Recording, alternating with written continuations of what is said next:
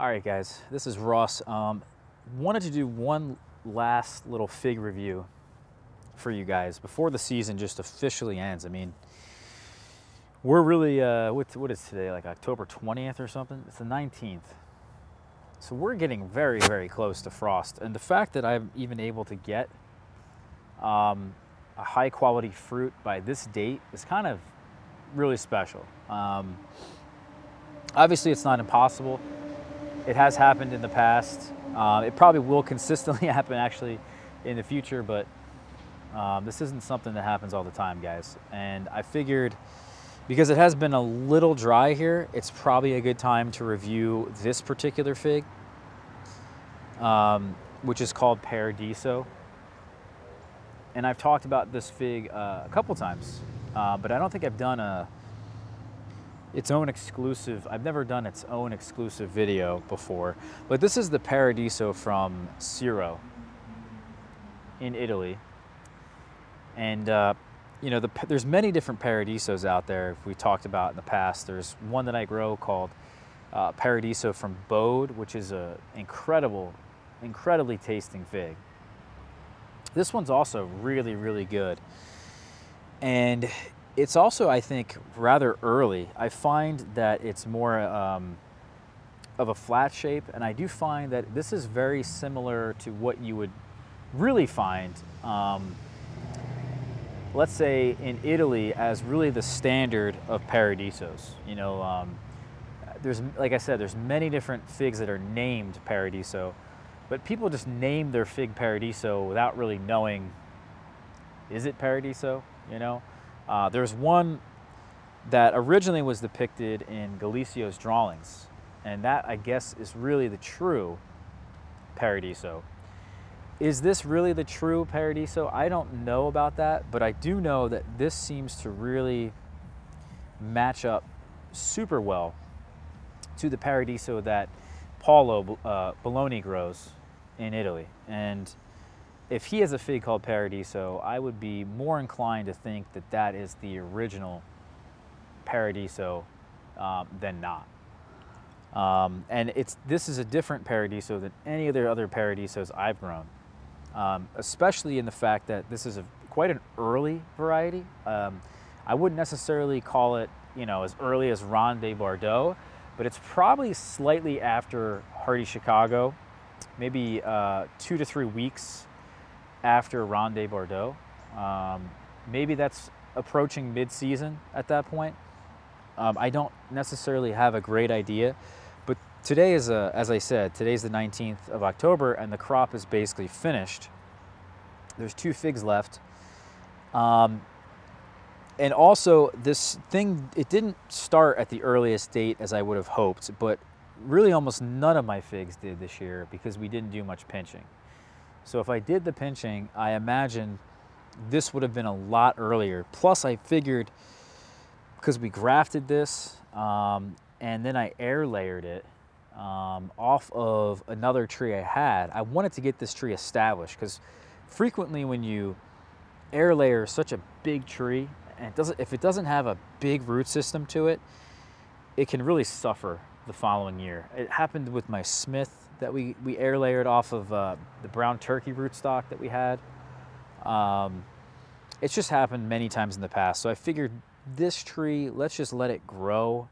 And if it fruits, it's kind of a bonus at this point. But it fruited. It put out a lot of figs, actually, almost a fig at every node. I find that it's actually quite productive. And again, I think it's actually relatively early. And it's also one of the best tasting figs I have. Let me put this plate down and zoom in here.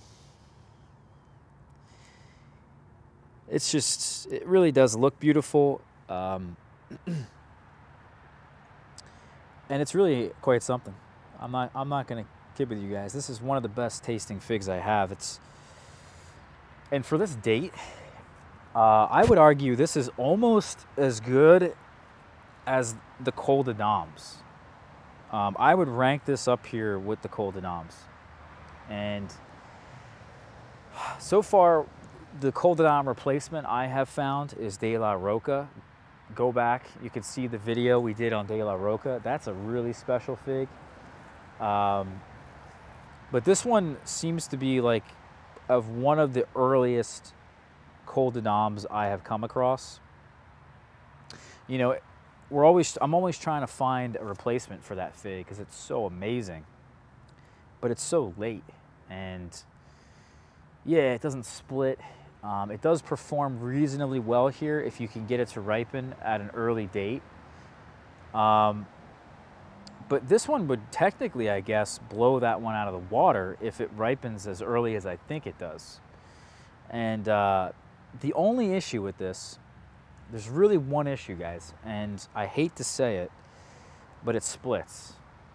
It has a reasonably, you know, a medium-sized eye, I would say.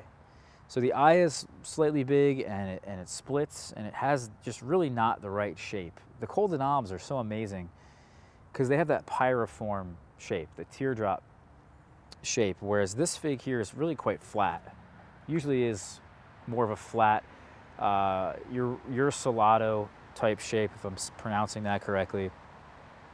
Your Ciolado, I think maybe is a better pronunciation. I don't know, but the point is, because it doesn't have that right shape, it will split, and it will just have problems with rain here in this climate. And inevitably, I probably should get rid of this tree.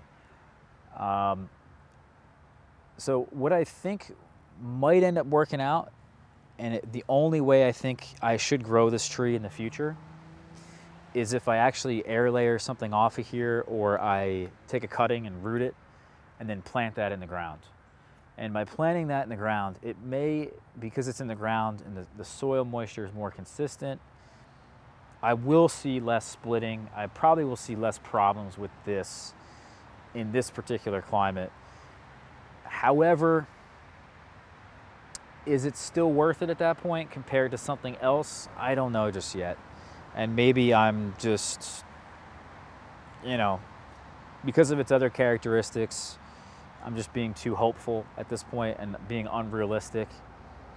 But here's where I think this one will shine, is if you guys are in, like, let's say the Pacific Northwest, obviously a place like West Texas, Arizona, California, you live in a dry place, let's just say, this should do really well for you, and it should ripen within a reasonable amount of time for most of you. So that's a really good sign.